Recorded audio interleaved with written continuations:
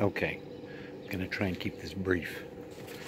If your hot tub has a completely failed pump, not one with a problem that can be fixed like an impeller replacement or a spindle replacement, but the actual grinding pump making grinding noise and then ultimately dying with no replacement anywhere to be found in the world, here's a solution. Alright, you will see that the power is on. The pump is pumping. The heat is heating. I am at 102 degrees. You cannot hear anything, but the pump is pumping. Now, what did I do? Well, I routed the water coming out of the tub with a hose connection into a bucket. From the bucket, I put in your basic hydroponic large volume water mover with an adjustable output that allowed me to tweak the water coming in versus the water going out, so that this level, where you see the color of the hose change, doesn't drop or go up.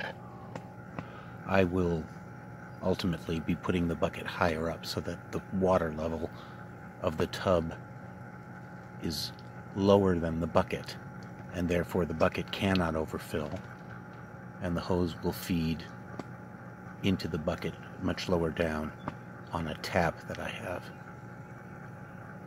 From the pump, it heads back out into the robot, which you can't see because of all the insulation.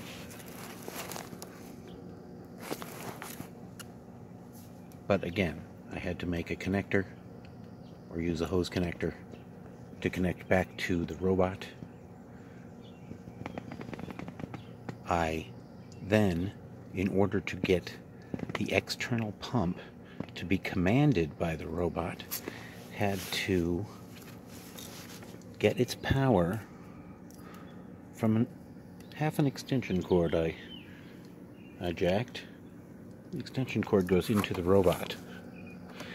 The two wires connect on the bus in there where the pump wires would normally go. It's clearly noted by the pump wires you see coming up. Take them off and replace them with an extension cord like this. Run it out through that bogus reset hole in the side, which isn't anything but a rubber plug. And this will command your external pump. When the robot says pump, it turns on.